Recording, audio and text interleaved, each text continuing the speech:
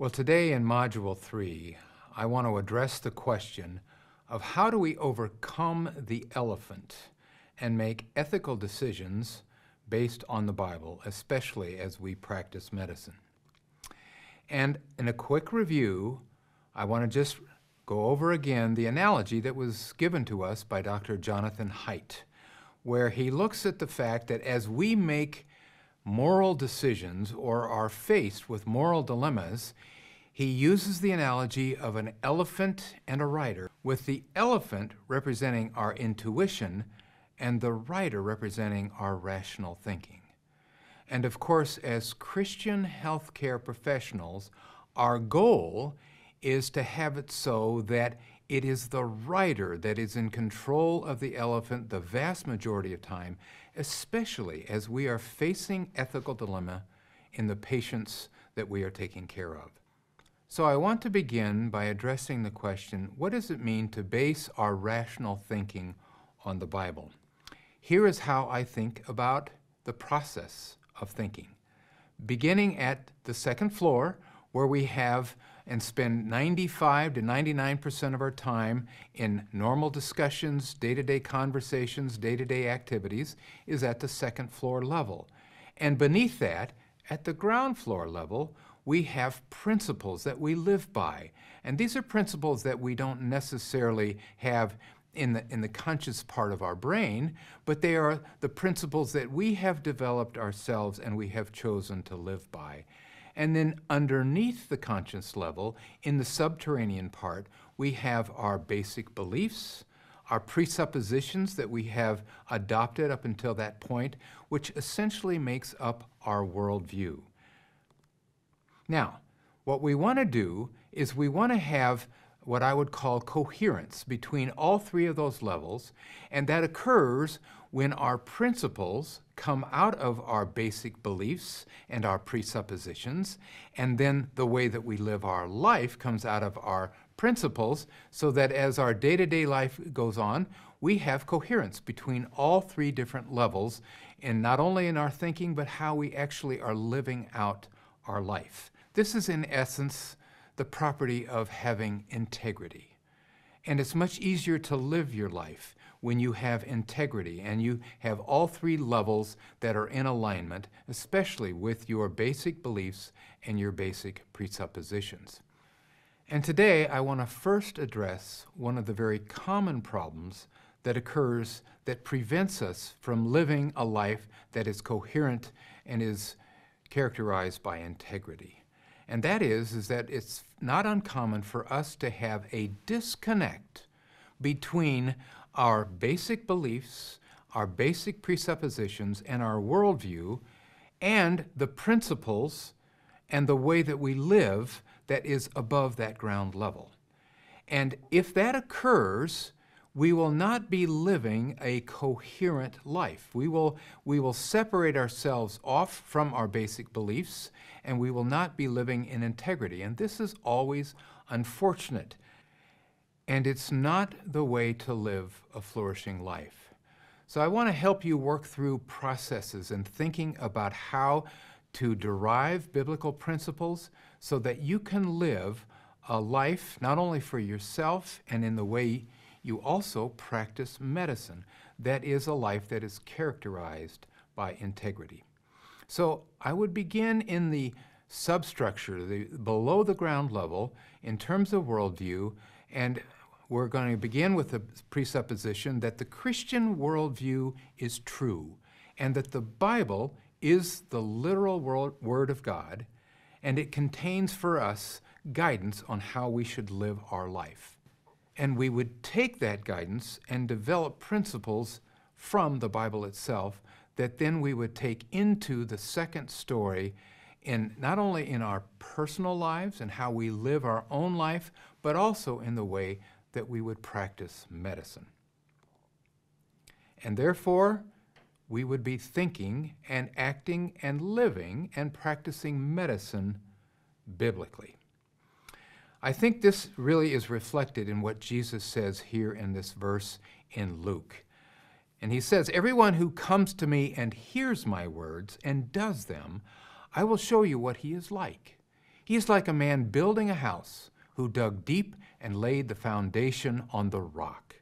And when a flood arose, the stream broke against that house and could not shake it, because it had been well built.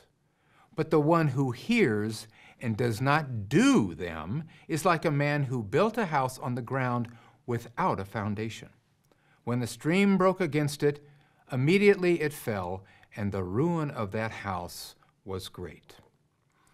So, working towards this, biblically thinking, we begin, of course, in the substructure, the foundation built upon the Word of God, and then move up from there into looking at principles that we can derive from Scripture that will impact our life and our practice of medicine. And the first scripture that I want to begin with is actually in the Old Testament, in Genesis 1:27, where God tells us, so God created man in his own image. In the image of God, he created him. Male and female, he created them. So biblical principle number one is that we are created in the image of God. Now, no doubt this is a concept, if you've been a Christian for any length of time, this is a concept that you're familiar with.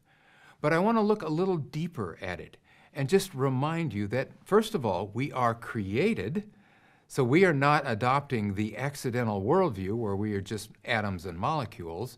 We have a creator and we are a creature.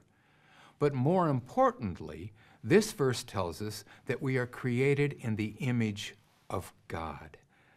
Now, theologians for over 2,000 years have been wrestling with exactly what does that mean.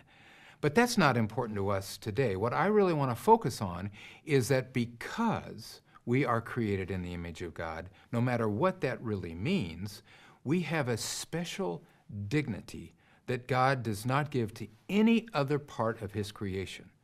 So we are very different than the animal kingdom. We are very different in terms of plants and animals, any other part of creation, because we as humans are created in the image of our Creator. And that gives us the principle of the sanctity of human life. The second thing we learn from this very same verse is that God created us male and female. And of course, this has a big part to play in how we approach various issues, including the current issue of transgender ideology. So the first principle is, again, that we are created in the image of God, and God created us male and female. Another scripture to look at is this one from Ezekiel 18. Behold, all souls are mine, and this is God speaking. The soul of the Father, as well as the soul of the Son, is mine, God says. The soul who sins shall die. And my focus is on the first part of this verse. And I could have taken various other verses, but the important factor to see out of this is that everyone ultimately belongs to God.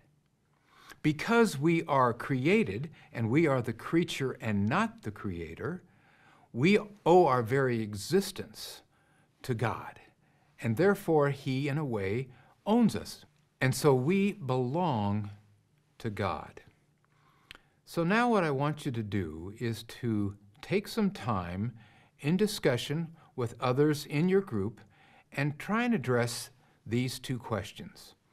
What are the second story applications, the day-to-day practice of medicine, of these first three biblical principles, especially applied to the beginning of life? And secondly, what are the second story applications in medicine of these first three biblical principles as they apply to the end of life? Spend some time discussing these, and when you're done, we'll get back to more biblical principles.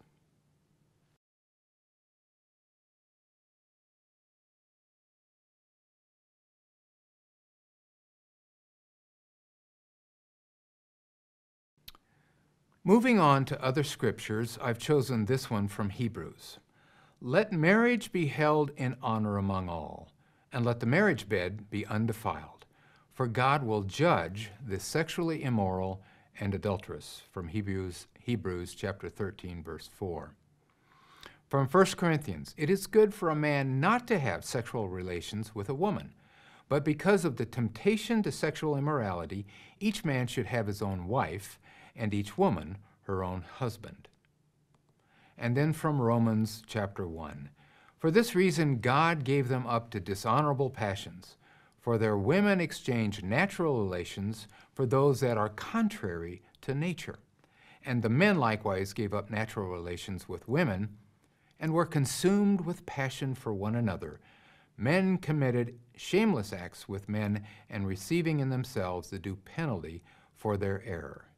And the principle that we can derive from this is that God has established clear boundaries for sexual activity. Now, I want to remind you that God isn't just a cosmic killjoy when it comes to the topic of sex. If you remember, I used the example of being in a created worldview and the example of how a car has certain preset values and preset structures. So if we are a car owner, we don't want to ignore the fact that that car might need oil or the oil changed, because if we do, we will unfortunately shorten the life of that car. And that's because the car was designed and built to require oil, among other things, to keep it running and to have a long life.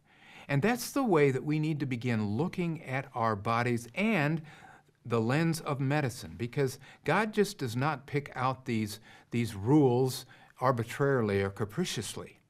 He has set certain ways, set boundaries and values within His creation, and if we cross those boundaries, we harm ourselves. And in the practice of medicine, if we see our patients crossing those boundaries, they are, because of the way the world is created, they are harming themselves. So that's an entirely different way to look at the various commandments that we see in the Bible. They are there not because God wants to judge us and take away any type of fun, but rather God wants to protect us from harming ourselves. Here is another verse that also applies in medicine for 1 Corinthians. Or do you not know that your body is a temple of the Holy Spirit within you, whom you have from God? You are not your own, for you were bought with a price. So glorify God in your body. And to me, what principle we can derive from that scripture is that the body has special significance for Christians. And so again, this applies not only to us as Christians, but it really applies to the way that we look at our patients and the way that we take care of our patients, especially if we're going to follow after biblical principles and think biblically as we take care of them. So with these principles in mind, I would encourage you again to go back to your group and look at these 4 different discussion questions. First of all, how do these biblical principles impact the way that you would plan to practice medicine? Secondly, are there some other foundational scriptures that could be considered as we develop and you develop biblical principles to help guide your second floor thinking? Thirdly, all of us will have emotional reactions to the issues that we talk about as they come to us on the second floor. And so how should you, as a healthcare professional, handle those emotional reactions, especially when they disagree with Scripture? And lastly, what are some habits that you can adopt as a Christian involved in the healthcare profession that will help you guide your elephant as you seek answers to various moral questions in your practice of medicine?